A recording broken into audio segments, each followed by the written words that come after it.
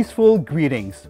Pope Francis, in his encyclical letter Laudato Si on Care for Our Common Home, tells us that we need to bring the whole human family together, for we know that things can change. We are responding to the call of Laudato Si. With profound care for each other, our Creator, and all creation, we are building a better future together.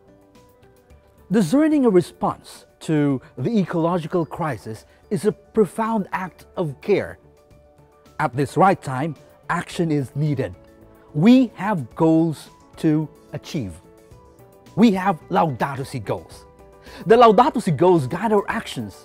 Their holistic approach supports a spiritual and cultural revolution as we strive for total sustainability in the spirit of integral ecology.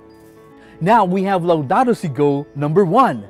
The response to the cry of the earth is a call to protect our common home for the well-being of all, as we equitably address the climate crisis, biodiversity loss, and ecological sustainability. Actions could include the adoption of renewable energies and energy sufficiency measures, achieving climate neutrality, protecting biodiversity, promoting sustainable agriculture, and guaranteeing access to clean water for all. So, the Laudato Si goals guide our actions. They redefine and rebuild our relationship with each other and our common home. Their holistic approach acknowledges the planetary limits of all socio-economic systems and the human roots of the ecological crisis. They call for a spiritual and cultural revolution to realize integral ecology.